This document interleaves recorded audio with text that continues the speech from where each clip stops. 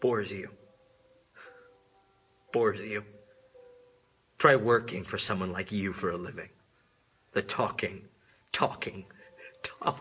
Jesus Christ, won't he ever shut up? Titanic self-absorption of the man. You stand there trying to be so deep, but you are nothing but a solipsistic bully.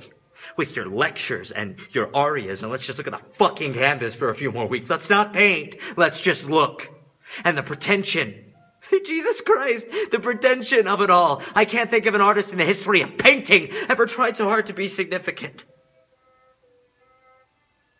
Not everything has to be so goddamn important all the time. And not everyone wants art that actually hurts.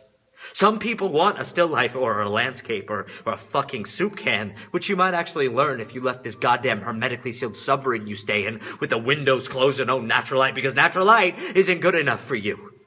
And then again, nothing is good enough for you. Not even the people who own your art.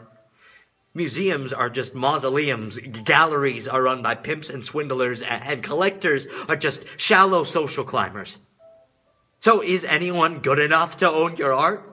Or maybe the question is anyone good enough to see your art?